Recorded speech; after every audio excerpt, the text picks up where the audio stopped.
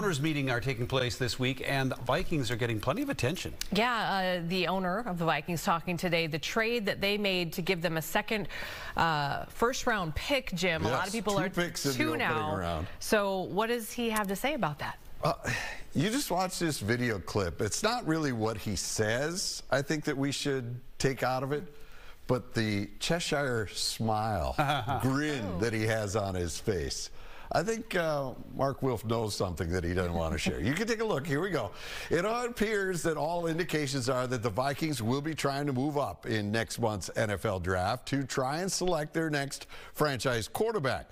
The Vikings made a deal with the Houston Texans to obtain the 23rd pick overall. Now, pairing that with their own selection at number 11, the Vikings are in prime position to jump up to draft one of the top quarterbacks available in this year's crop. Now, Vikings owner Mark Wilf appearing on the NFL Network's NFL Report today, saying that the Vikings have a plan despite already having Sam Darnold on the roster.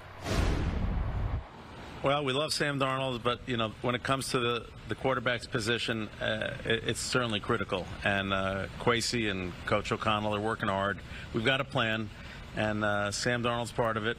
And we're excited he's in the building, and we're excited we have 2 first-round picks. So we'll see where it all goes. We have a lot of flexibility, and we'll see what happens.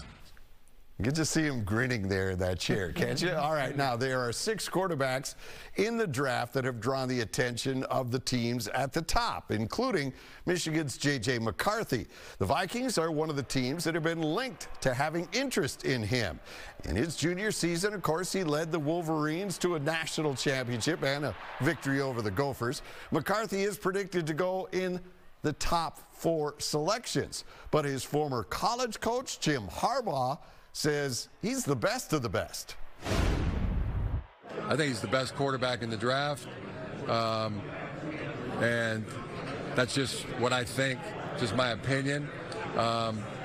He's the one who plays quarterback, you know, of all the quarterbacks that are in the draft. There's great quarterbacks in the draft,